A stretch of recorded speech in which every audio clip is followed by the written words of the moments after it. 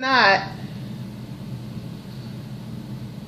exemplify the attributes of God if I'm tired, if I don't have a balanced life. So I wanted to encourage y'all this week. What area in your life do you feel like is depleting you? Is it you running around too much? Is it you not going to bed on time? Is it you not eating properly? Is it you allowing people to offend you all the time because you ain't standing your word? Are you lacking in your prayer closet? Are you not spending enough time with God?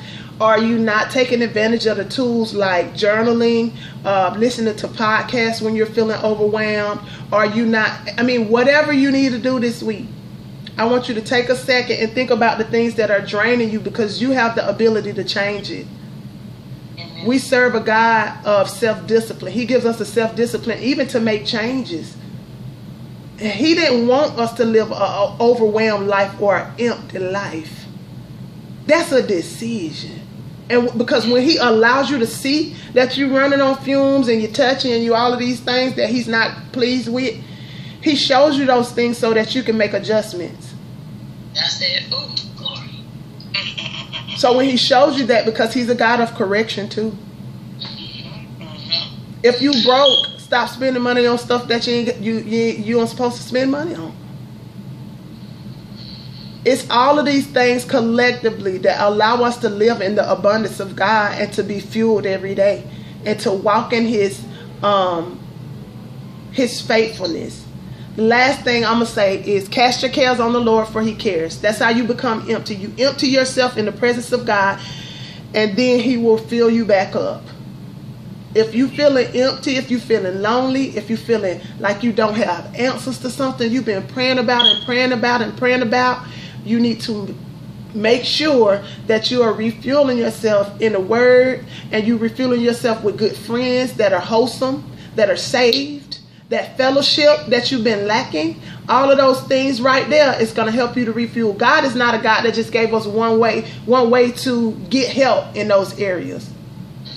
All of these tools that we throwing out here to help each other, because some of the things I'm saying is reminding me of to do. This word hit me first. Believe that.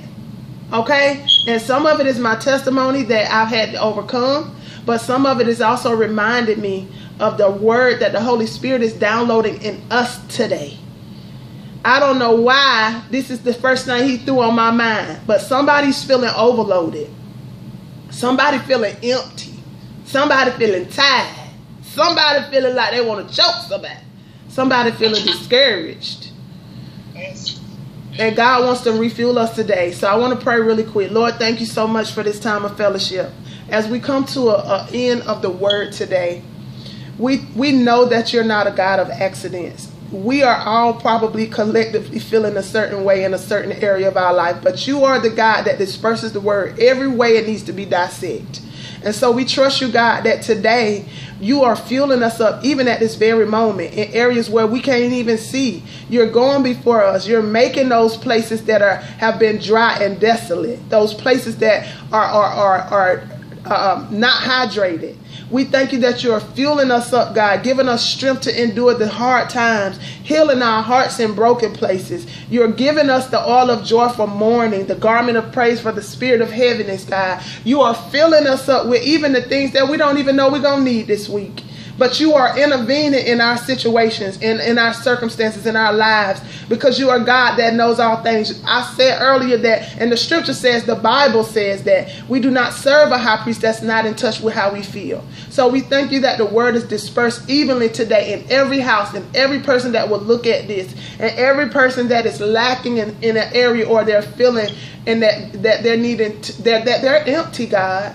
We thank you that you are filling us up with whatever we need. You are the great I am. That's what the scripture says. You are the potter. You are the clay. You are our advocate. You are our strength. You are our helper. You are our God. You are our everything. And so we thank you that whatever we need to be filled up with today and throughout the week, that you're doing that right now, this very moment. In Jesus' name I pray. Amen. Amen. Sister Fifi, I got some stuff to say. Okay. Yeah. First of all, I want to say, The message was awesome. Absolutely love it. I want to say, thank you for like even the practical things, because things will come out spiritually, but then you also need to figure out how to do it practically. So like the journaling, and then like you said, getting around like-minded believers, because in the word it says that iron sharpens iron. You know what I mean? And like you said, to seek wise counsel. So if I'm trying to mature in spiritual things, then why would I go and speak to some of my friends that are natural or who are not in the world? So it is important to be around like-minded individuals, because iron sharpens iron. As much as it cuts, like you said, it comes from a good place. It comes from a place of healing, even though it cuts it. You know what I mean? Amen. So I like that. And then secondly, when you were talking about the fruit of the Spirit and all of these things, it just reminded me, like, you can't do that without the Lord, because we're in right now, love, joy, patience, kindness. Literally, the world is going against everything that they're telling us to do. They don't tell us to love, they tell us to hate. Yes. They don't tell us to be gentle, they tell you to go hard. They tell you that, instead of having self-control, everybody do everything, do what you want to. You know what I mean? So you have to have the Spirit, like, don't conform to this world. The fruit of the Spirit. World literally is telling you to do the opposite of whatever the fruit of the Spirit is telling you to do, and you have to have that in you. Otherwise, the world is not going to give you any option, because they tell you to do opposite of what the word of the Lord is saying. So I thought that was amazing, and I thought that was really good, and I just wanted to say that, and to love them anyway, and self-control. I was dealing with something this week, and lastly, the Lord was telling me, like, being obedient is better than sacrifice. I was watching this show. It wasn't like a big deal. It wasn't like just, like some crazy show. And my eyes started to kind of lust for whatever reason. Don't even know why. Didn't even know I was in. And I kept being like, oh my God, like, I don't know. I just felt like a weird spirit was on me. And, I kept hearing the Lord, like, you need to turn that show off. Mm-hmm. And, so here I'm trying to argue first. I try to act like I didn't hear when I'm not hearing you correctly. Then he was like, no, you heard me. So then I'm trying to justify with him, right? At first, like, I mean, it's not bad. It's not like it's, doing anything that's going to make me whatever the case may be. But what it was doing, whatever, I don't know in the spiritual what it was doing, but I had to be obedient to the Lord, because whatever it was causing my eyes straight and not focus on whatever he has for me. Right. And so it is hard to crucify flesh, because I was 2 episodes away from finishing the season. Yeah. And here I turn it off. Excuse me. Turn it off. Like, I got to figure out what's going on. I was hot. So I literally get my word, but the Holy Spirit will help you, because as I was like really like upset, because I feel like I don't get enough time to just relax. I finally found the show, and now you tell me to take away my little piece of pleasure. Right. Over and over, like this scripture, it's better to be obedient to sacrifice, and be content. And what the show was doing is having me not content in whatever I had going on, whatever the Lord was blessing me with.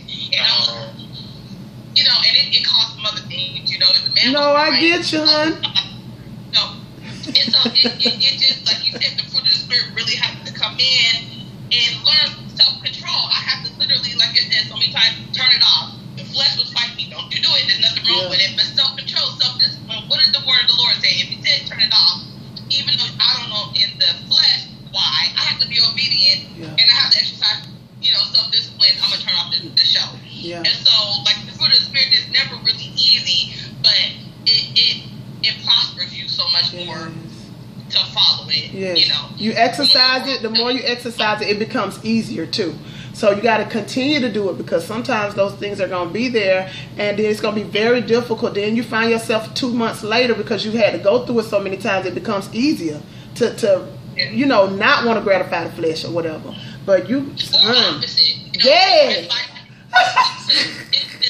Beget more and more sins. Right. It's this big monster that I'm trying to kill. Woo. I should have did it when you first told me to in the beginning. As much as I literally want to cry, I sat there and was like in a phone for like the whole 4 hours, like, oh gosh. Yeah. But So I just it just reminded me that the fruit of the Spirit is something that I really do need to work on, because I'm not going to get it from this world. It has to come from the Word. Woo. The world is telling me the opposite of what you know, they're not telling me to have joy. They're, you know, like you said, faithfulness. If it don't serve you, why be faithful to it? You know, I love it. Love it makes you weak. You know, and peace. You know, they can't offer peace because they're all over either. So I really love this word. Yeah. Thank you, Lord. Thank you, Lord. Yeah. Amen. Amen. Glory to God. I appreciate the word. I appreciate what God has spoken through everyone and to everyone on here. I'm going to try to play the video again and see if this works. If not, then y'all have the link. Let me try. Okay, let me copy it too before you go. If you copy it, can you send it? Yes, I send it to the big thing. I got it.